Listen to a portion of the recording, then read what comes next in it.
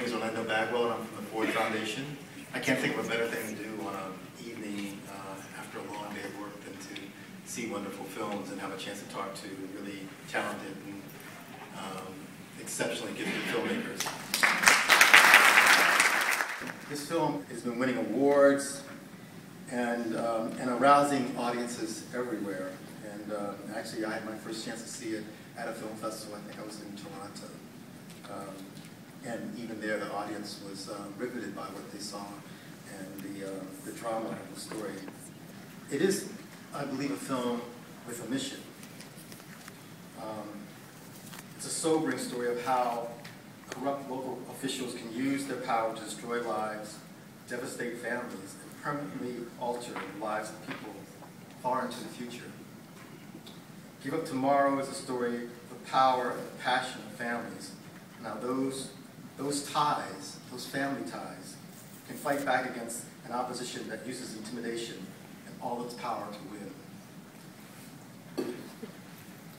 There's a description that I read of the film, and I thought it was pretty accurate. It says, the film exposes a Kafkaesque world populated by flamboyantly crooked public officials.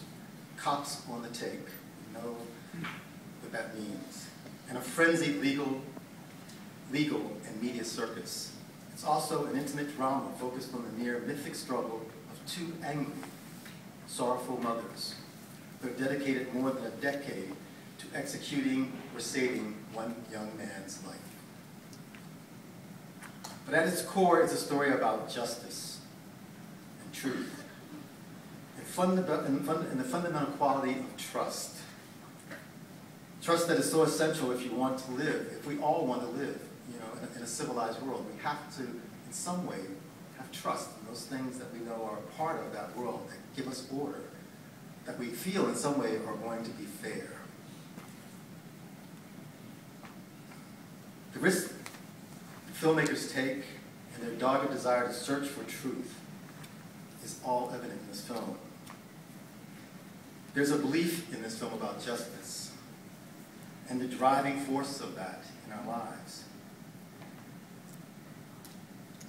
And this film is bold and it's persistent, and it has a very strong, you see within the film, a strong commitment of the filmmakers, Marty Seago and Michael Collins, to bring this truth to all of us.